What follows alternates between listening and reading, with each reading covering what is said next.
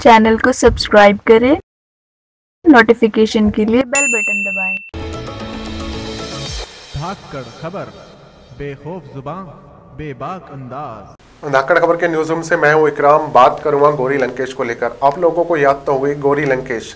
जी हाँ, गौरी लंकेश जिनकी 5 सितंबर 2017 को उनके आवास पर गोली मारकर हत्या कर दी गई थी। गौरी लंकेश एक कन्नड़ की एक फेमस पत्रिका टेबल लॉयड की संपादक और एडिटर थी। वो अपने लेख को लेकर काफी जानी जाती थी। वो हमेशा हिंदुत्ववादी संगठन जो थे, जो उग्र हिंदुत्ववादी संगठन थे, उनके खिलाफ हमेशा लिखती थी और लिखती आती थी। इसी के चलते 5/2017 को उनके आवास पर उनको शाम 8:30 बजे कुछ अज्ञात लोगों ने गोली मारकर हत्या कर दी थी। पुलिस ने इसके लिए एक विशेष टीम SIT का गठन किया था जो जांच में लगी हुई थी। अब पुलिस ने एक शख्स को गिरफ्तार किया है जिसका नाम है KT नवीन कुमार। गिरफ्तारी होने के बाद उससे जो जानकारी मिली है वो काफी अहम है। उसका कहना है कि वो गौरी लंकेश से काफी नाराज था और वो काफी सारे हिंदुत्ववादी संगठनों से जुड़ा था। अब आगे क्या जानकारियां मिलेंगी वो मैं आप तक पहुंचाते रहूंगा। फिलहाल की बड़ी खबर यह है कि गौरी लंकेश के हत्या के आरोप में एक शख्स को गिरफ्तार किया गया है, नवीन कुमार को। अब ये जांच किस मोड़ पर जाएगी, क्योंकि अभी तक गौरी लंकेश को लेकर कोई भी गिरफ्तारी नहीं हुई थी और ये पहली गिरफ्तारी है जिसमें नवीन कुमार को गिरफ्तार किया गया है।